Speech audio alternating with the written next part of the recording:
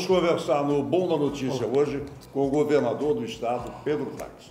É uma honra para o Bom da Notícia, tão jovem, menos de 90 dias, poder conversar e ser recebido por Sua Excelência, o governador do estado.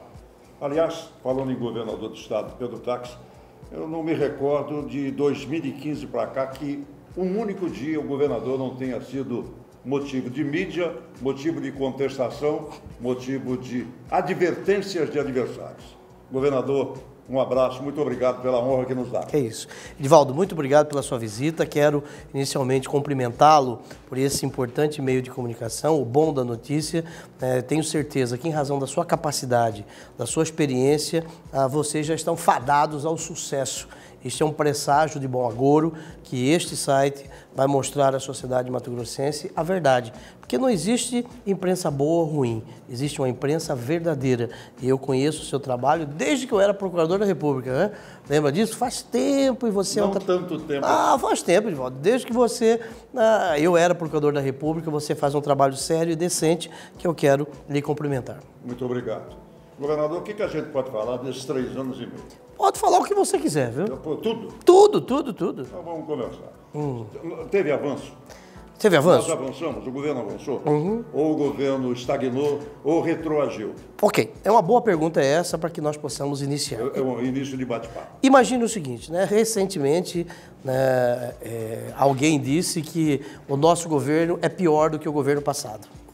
Essa pessoa, ou estas pessoas que dizem assim, são daquelas que acreditam no rouba, mas faz, ou rouba e não faz. Porque a administração passada não passou de uma quadrilha que tomava conta de Mato Grosso. Quem está dizendo isso não fui eu, não sou eu, mas o próprio governador do estado, o governador passado, que disse que roubava por prazer e ele dirigia uma organização criminosa. Portanto, comparar a nossa administração, dizer que a administração passada foi melhor que a nossa, o cidadão comum até é possível isso. Agora, empresários, políticos falarem isso é a demonstração de que no Brasil a política está precisando passar por uma reavaliação, Edivaldo, reavaliação.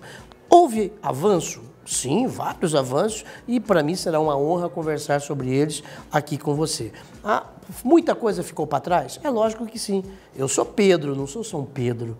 Mas eu sou um pecador, não sou Deus para resolver todos os problemas de Mato Grosso em 3 anos, 5 meses e 16 dias. Portanto, muita coisa foi feita. Imagine, vamos iniciar pela educação, se você me permite, né? Mato Grosso tem, Edivaldo, 765 escolas. Nós abrimos 43 escolas. 43 novas unidades escolares foram entregues na nossa administração. E até o mês de dezembro deste ano serão 60 unidades escolares novas que nós construímos. Mato Grosso, ele tem 765 unidades escolares. Nós reformamos 150 unidades escolares, o que mostra a nossa preocupação com a educação. Por que isso? Porque a educação transforma as pessoas para que elas possam transformar o mundo em que vivem. Eu acredito nisso que eu estou falando. A senhora que é dona de casa, o senhor que é trabalhador, cabe a um governo fazer da educação este instrumento de transformação para que o filho daquele que é mais humilde possa ter a oportunidade de melhorar na sua vida. E fizemos isso nessas 750 escolas. Mato Grosso, quando eu assumi, não tinha nenhuma escola em tempo integral. Nenhuma escola. Hoje, nós temos 40 escolas em tempo integral. Perceba, 2014, nenhuma.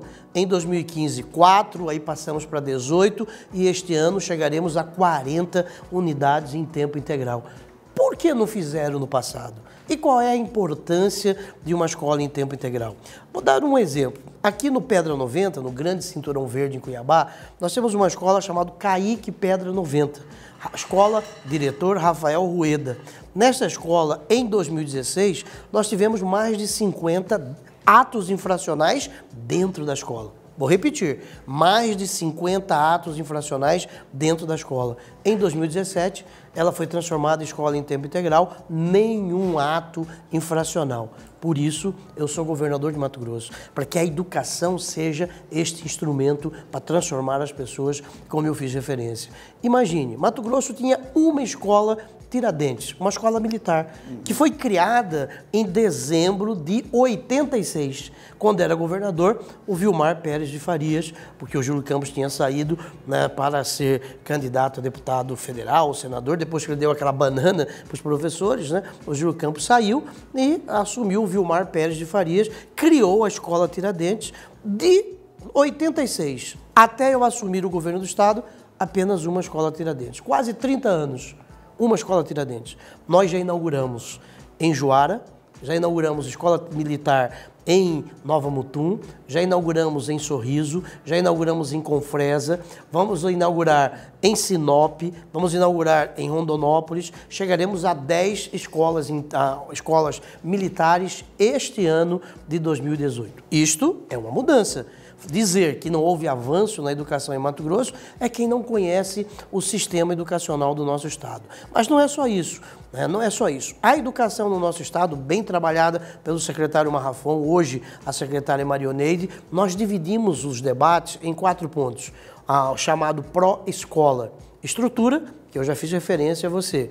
Ensino, melhoramos o sistema de ciclos, debatemos com os professores, com os profissionais da educação, um sistema de avaliação muito forte, muito importante, para que Mato Grosso possa avançar nos seus indicadores educacionais. Primeiro, estrutura, ensino. 2, tecnologia. E tecnologia não é só emprestar tablet para os alunos. Tecnologia é fazer com que os estudantes, que são quase 400 mil estudantes no estado de Mato Grosso, estes estudantes possam ter acesso à rede mundial de computadores, para que eles possam acessar as principais tecnologias, fazerem exercícios, fazerem pesquisas. Isto foi implantado nas escolas de Mato Grosso. Ensino, infraestrutura, tecnologia, esporte e lazer.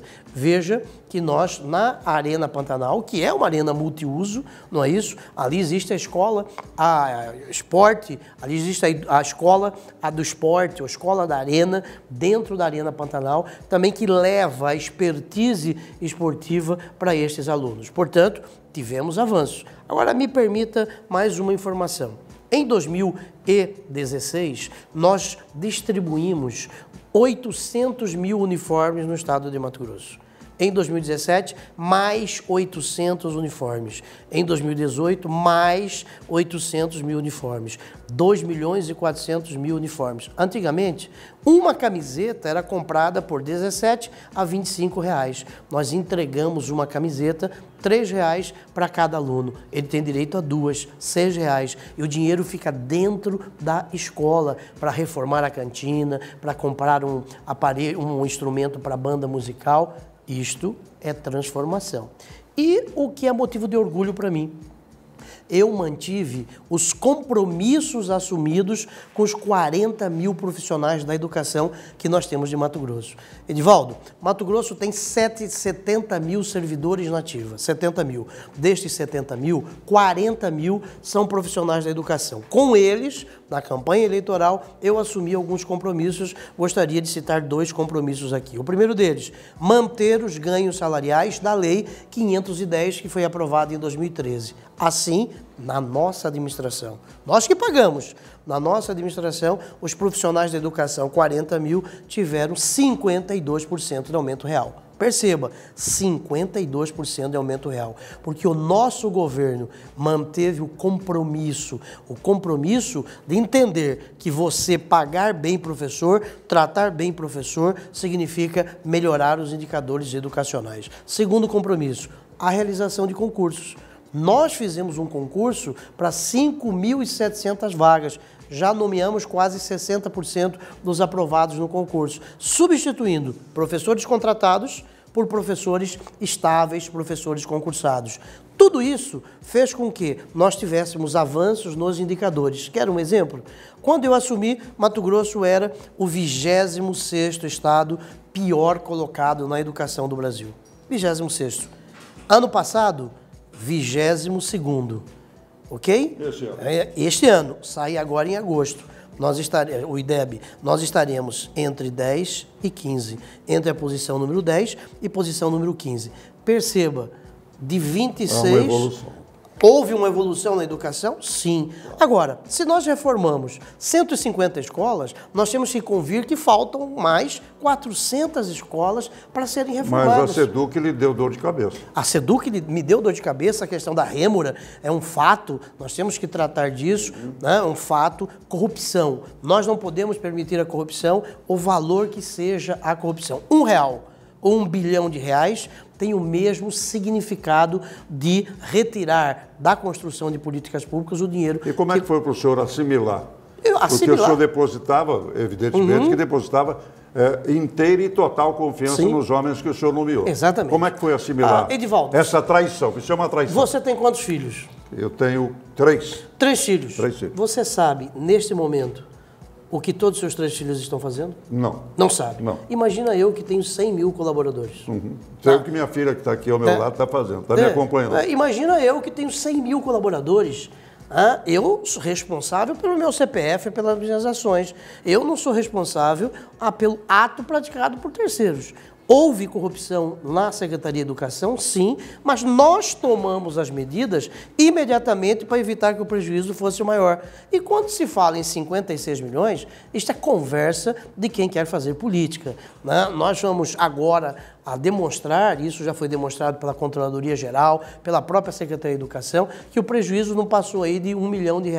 Alguns dizem que não houve prejuízo para o Estado, mas não me interessa, isso não é desculpa, é um caso grave e nós precisamos tocar nesse caso. Portanto... Na sua linha de raciocínio, R$1 é... Sim, e nós temos que combater a corrupção. Improvidade. Ora, eu que tenho uma vida de combate à corrupção, e você sabe disso, me acompanhou, Verdade. Não tolero, não comungo e não aceito a corrupção. Portanto, eu vou perguntar ao cidadão que está nos vendo nesse momento, pelo mundo todo, porque eu tenho certeza, em razão da qualidade do seu meio de comunicação, isso vai ser acessado no mundo todo. Houve ou não avanços? Existiram ou não avanços na educação em Mato Grosso? Tenho absoluta certeza que sim, mas eu tenho mais certeza ainda. Precisamos fazer outras ações para que Mato Grosso, todos os dias, possa melhorar os seus indicadores educacionais. Sabe por que isso? Porque em Mato Grosso nós já temos o chamado desemprego estrutural. O que é isso? Pessoas querendo trabalhar, mas não têm qualificação para trabalhar. Por isso, quando eu assumi, Mato Grosso tinha 8 escolas técnicas estaduais. 8. Nós vamos terminar o ano, Edivaldo, com 17 escolas técnicas. Perceba, estaduais. 100%. De 8, vamos passar para 17 Mais escolas de 100%. Isso significa transformação, significa avanço. Agora eu tenho a consciência, a convicção de que muito ainda precisa ser feito. Por isso, eu sou governador de Mato Grosso até o momento que Deus quiser e o povo de Mato Grosso assim entender. Nós estamos conversando aqui com o governador do estado, para a honra do site O Bom da Notícia, Pedro Taques. Voltamos já já.